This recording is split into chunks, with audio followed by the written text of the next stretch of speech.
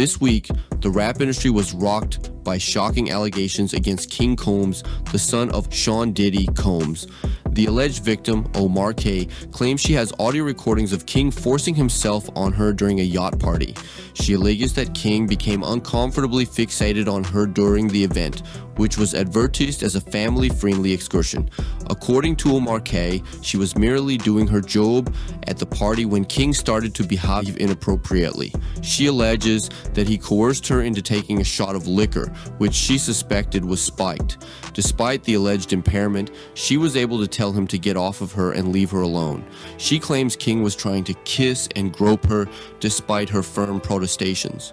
As the rap industry grapples with these serious allegations, it's a stark reminder of the importance of consent and respect in all interactions.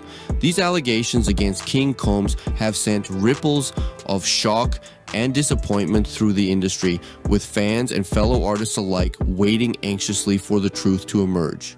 Let's dive into the details of these shocking allegations and explore the potential ramifications for King Combs. As we take you on this journey, you'll gain insight into the serious nature of these allegations and the potential impact on King's career. As the son of one of the most influential figures in the rap industry, King Combs has always been in the spotlight. However, these allegations have cast a shadow over his rising career. Every word, every action is now under scrutiny, and it's clear that this situation will have far-reaching consequences.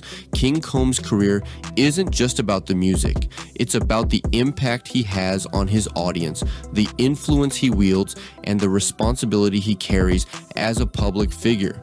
As we await further developments in this case, it's a sobering reminder of the importance of accountability in the music industry. Stay tuned as we bring you the latest updates on this disturbing situation.